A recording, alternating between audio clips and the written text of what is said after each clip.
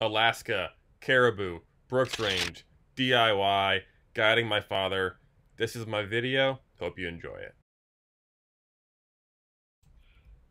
Our journey began in Tennessee for me and in Savannah for my father, but ultimately the journey really begins on the Dalton Highway or the Haul Road. So once you get to Alaska, wherever you're flying into, Fairbanks or Anchorage usually, and then you get your car and get your supplies, it really starts there. It's 400 miles of dirt along the Alaska pipeline, heavily used by truckers. You're going to want to slow down or pull over when they pass, or you may end up with a broken windshield.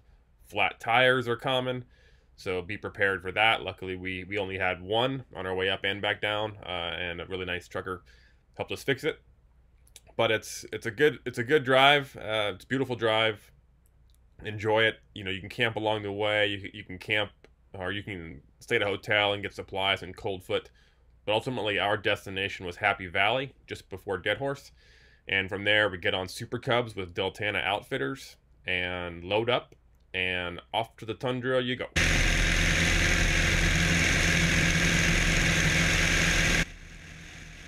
Now in Alaska, you can't hunt the day you fly, so when you get flown in by a transporter for caribou hunt, like in the Brooks Range, you're going to be scouting from the air for the day you fly in, and then they're going to kind of put you down in the zone where they think the caribou are headed. Usually it's how it works, so a day ahead of the migration. So in this case, we flew around, we saw some caribou moving, spotted a good site on a creek to get put down on, and then once you're down, it's pretty much, you know, use weather windows when you got them, kind of quickly unload and get some, say your goodbyes, and the pilot's going to be on their way, and you're going to be setting up camp.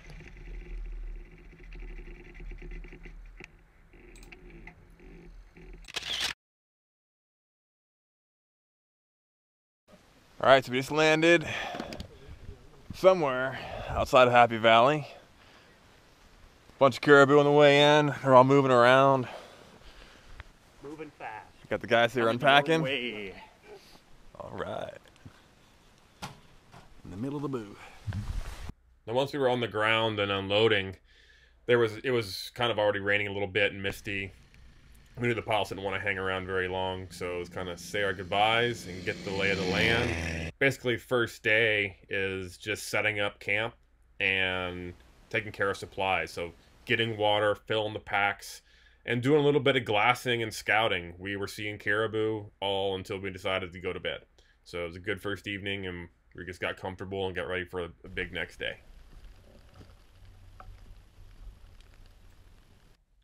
Action the first morning came hot and heavy. We woke up at 4 at first light, and there were caribou down in the creek bottom near us. So Dad went one way, I went the other. Tried to get some on film, but I did all this on a GoPro, so only so much I can do with that. But here's how it played out. By early in the morning, there were multiple caribou down. Caribou down. Didn't get to film a lot of this. There's a lot of heavy action this morning. Basically got up at 4, saw a bunch of caribou on the ridge, snuck around, spooked them, did a big loop, got my wind right, came in and had about, see it's pretty wide open, hard to sneak up, but got about a 300-yard shot on this boy. Got a lot of work cut out for me now, but this is where it's at, right here. Caribou down.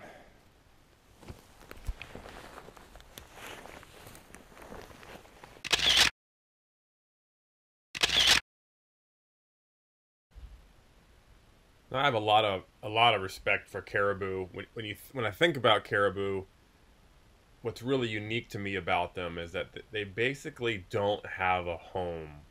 They're born and they walk for the rest of their lives.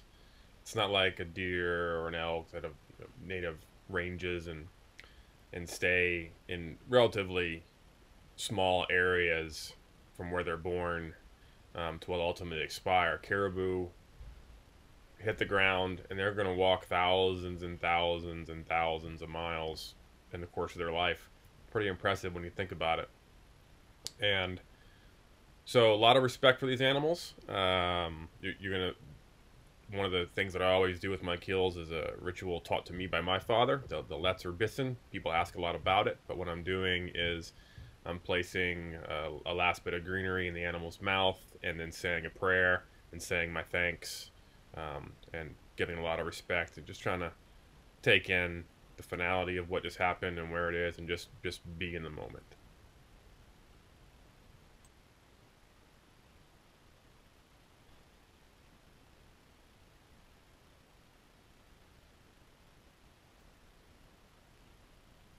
Now, while all this was going on and I was trying to take some photos, I heard a shot ring out, and that was my signal that Dad most likely had a bull on the ground as well. And on top of that, before I could even get to him, another bull presented itself, and next thing I know, we had 3 bulls on the ground first morning, not even noon. I'm not sure where Dad is. He's a mile or 2 away, and I'm trying to sort out in my head how we're going to do all this. So I headed to him. Just hiked up to Dad's. He had started processing it from camp. We went back to camp, got some food in our bellies before coming back up. Now we're going to continue on this work job. Nice caribou. Dad can't breathe, he's excited. From walking through the tundra. Ultimately, what we decided to do was basically process all 3 into game bags using the gutless method where they laid, and then from the farthest one start shuttling meat back. So we processed Dad's and then moved to my second bull, processed it, and then moved to my first bull and processed it.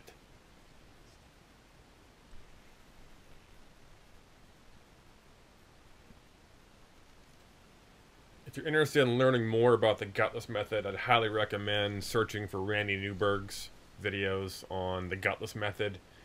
In the backcountry, when it comes to quartering animals and getting them out, I just don't know the better way to do it.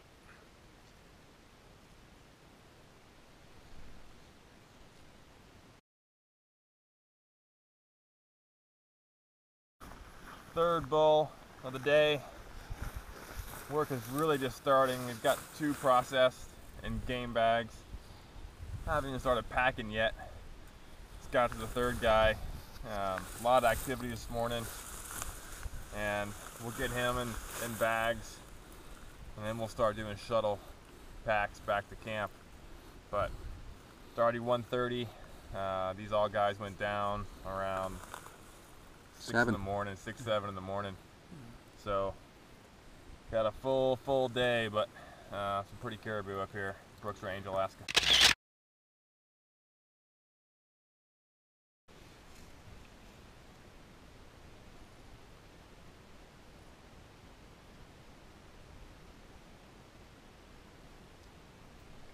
Once the last one was processed, it was pretty much time to start packing meat, so the camera wasn't running a lot. But in Alaska, you have to bring back all of the animal before you can bring the rack back. So this clip is the first load headed back, and then that evening was the rack from the farthest bull coming back, and then it wasn't until the next day we went back for the other bulls.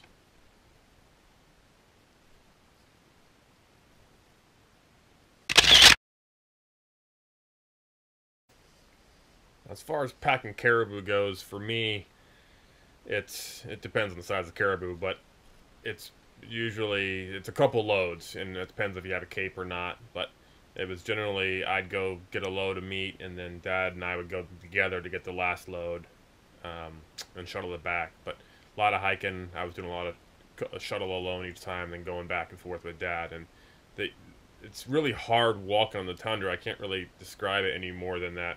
It's just a bunch of these mounds of grass, and when you see there's step around them, and you have to really high step just to walk normally, or you step on them and they roll and tortures your ankles. So there's really a no-win situation, but the best walking for us by far was along the creek bottom.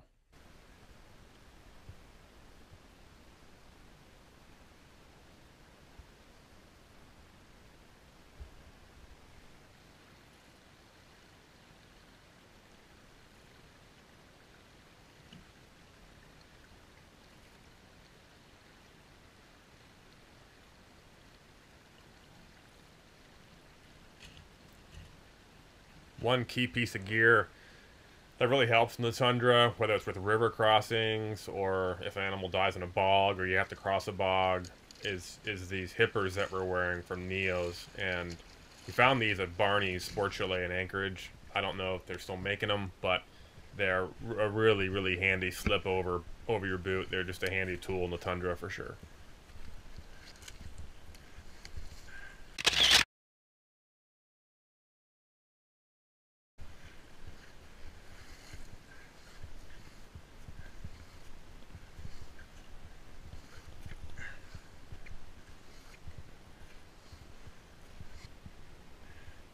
Back into the compound. Alright, back at camp with Caribou number 2 on the back. Trying to get our rest of the meat here hung. We got one hung. We'll get this guy up, and then we'll head up the top of the mountain. Get Dad's. A few hours. Have 3 in camp.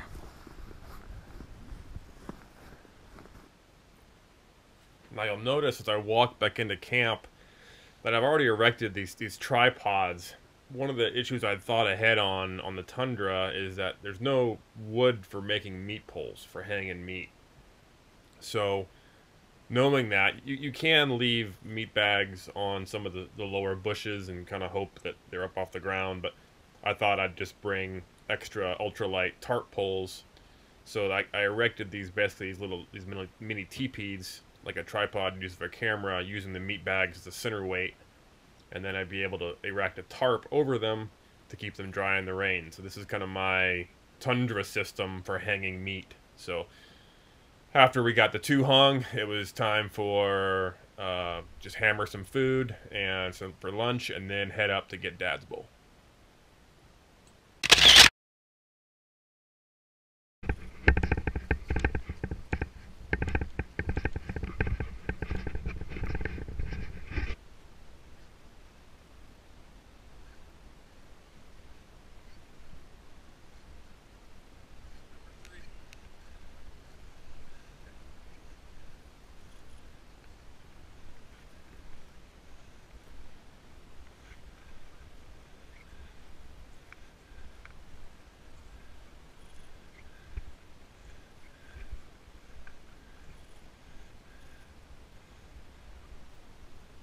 Getting Dad's bull took a couple of loads again, and this is now 3 days in, and we got all 3 bulls in camp, including fly-in day, and it was big relief off to have all the meat hung, have everything in camp, and just be able to kind of relax and rest the muscles because legs and back were pretty sore.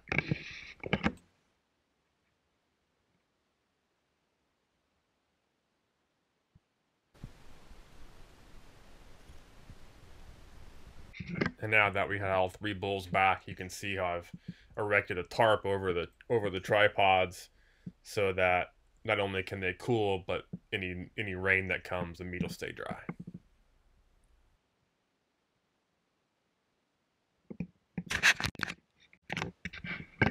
And since we drove the Alaska pipeline, we thought we'd have some fun and make our own version on the tundra.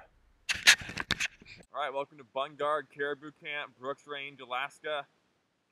Been working hard for only a couple days, packing a lot of meat off the tundra here, but we're back in camp. We got meat hung and protected behind us. Life's pretty good right now. Really grateful for these guys and a chance at one more. It's like the herd's mostly moved on, but we're going to keep hunting and see what fate holds for us.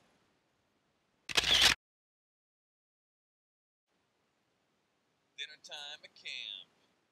Fresh caribou. Now, one nice thing about getting any animal on the first day of a backcountry hunt is you got food for the week. Now, obviously, we planned to not get any caribou as far as our food went. So when you get one, you get to substitute out a lot of things. My lovely wife, Ashley, love you, Ash, she had already pre-planned a by-day menu. So when we landed in Anchorage, we knew she had printed out a list to shop for, and then from that list by day, which items to pull for each meal of the day. So super easy, takes a lot of the guesswork out of it, and it saves you a lot of time when you're buying stuff. But it was wonderful to have all this fresh meat, eating backstraps, eating tenderloins, having fresh vegetables, so that we didn't have to just totally live on dried food. So we were doing all right.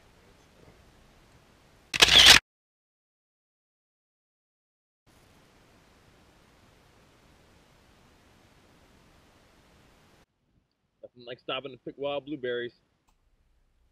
The next few days passed. We entered into a good weather window. We took our time. We hunted around camp. We weren't really seeing many caribou in the area, so we were glad we shot early in the hunt. But we also started getting a little concerned about meat, so we decided to go ahead and satellite message the air carrier to come get us. You know, we were seeing some bulls, but they were way off in the distance. We couldn't get in front of them. So we ended up having a real nice last meal, and I was doing dishes, and then I think Dad's playing a prank on me, telling me there was a caribou walking up behind us, and guess what? So we were just cleaning up in camp, fourth night, literally doing the dishes, and Dad says, freeze, look behind, and sure enough, our fourth bull just came in. Dad's still breathing hard. And we snuck around, got in position. He's down. We're gonna go out and start the last quartering job of the journey right now. He's laying out there. All right, we're walking up on number 4.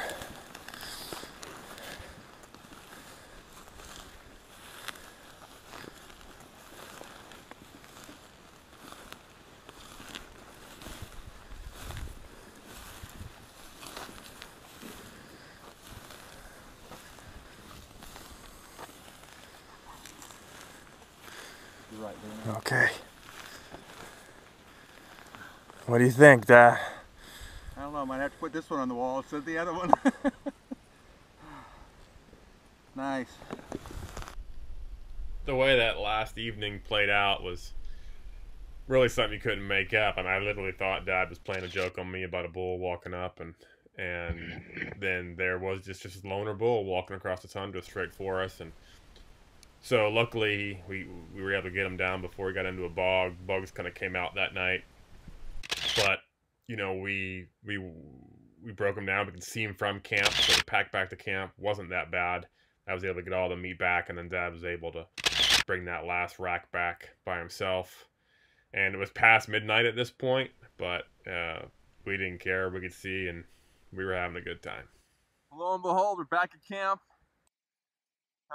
Last night, finishing dinner. That's a look behind camp, and there's bull number 4 walking around. Dad dropped him. We just got back to camp. Whiskey bottle's empty. This is how you do a hunt in Alaska.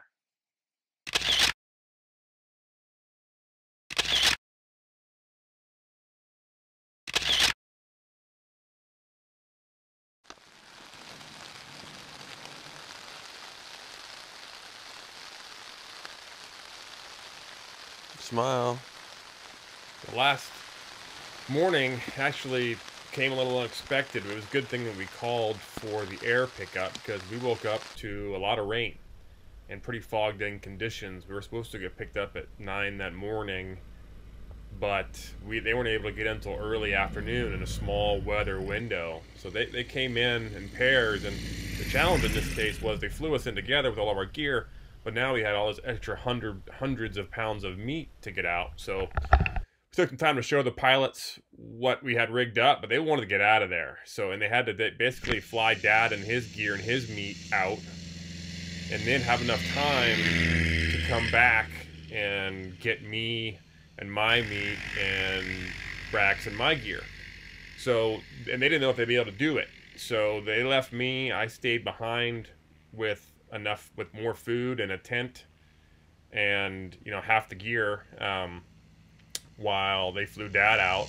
And then I waited and waited and waited, and luckily at the very end of the day they were able to get back in to get me, or I was likely going to spend a lot of extra days out there because weather came in and actually prevented them from getting some sheep hunters off the mountain near us. And so it was lucky timing, and that's always a risk you face in Alaska. But we got out, and then we had to cleverly come up with a way to rig the racks on the roof of a rental car. Notice the wise use of Dixie cups. And then we went fishing. If you want to see, that's a different video though. So hope you enjoyed it, and got any questions, please feel free, comment below, reach out. I'll be happy to answer them.